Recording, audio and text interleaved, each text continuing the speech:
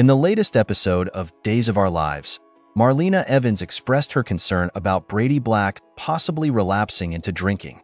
Although Paul Narita witnessed a close call before the wedding, he chose not to share this with Marlena. Reassuring Marlena, Paul then rushed to find his brother, as Brady had texted Marlena earlier, claiming he spent the night at the office. In reality, Brady had been covering up another drinking binge in Fiona Cook's room. Fiona and Brady agreed to keep their secret booze arrangement hidden. Meanwhile, Sarah Horton persuaded Xander Cook to visit Fiona, who was still in Salem, hoping she could attend their wedding. Xander, wanting to make amends, reluctantly agreed. Upon arriving at Fiona's suite, Fiona quickly pushed Brady into the bathroom, forcing him to escape through the window. Brady, with twigs in his hair and limping, was found by Paul in the town square. Brady admitted to twisting his ankle and made excuses to cover his relapse, but Paul remained concerned. Nevertheless, he called Marlena to reassure her. In another part of town, Marlena discussed with Maggie Kyriakis about Teresa Donovan taking responsibility for her past actions.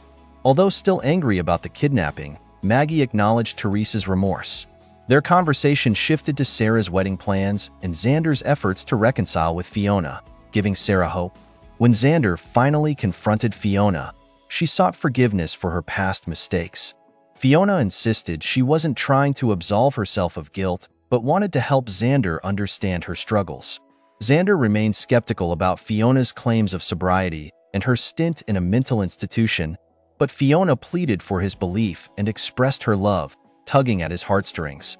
However, Xander noticed something nearby that left him shocked, potentially evidence of another drinking binge.